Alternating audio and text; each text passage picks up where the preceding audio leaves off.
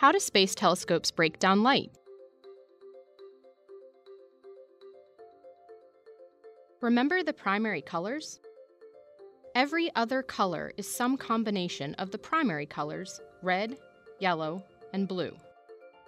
Light also has primary colors, and they work in a similar way. TVs make use of light's colors to create the pictures we see. Each pixel of the TV screen contains some amount of red, green, and blue light. The amount of each light determines the overall color of the pixel. So each color on the TV comes from a combination of the primary colors of light: red, green, and blue. Space telescope images of celestial objects are also a combination of the colors of light. Every pixel that is collected can be broken down into its base colors. To learn even more, astronomers break the red, green, and blue light down into even smaller sections called wavelengths. This breakdown is called a spectrum.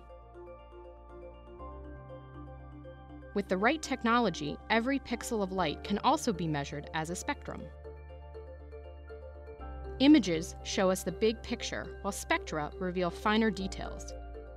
Astronomers use spectra to learn things like what molecules are in planet atmospheres and distant galaxies. An integral field unit, or IFU, is a special tool on the James Webb Space Telescope that captures images and spectra at the same time.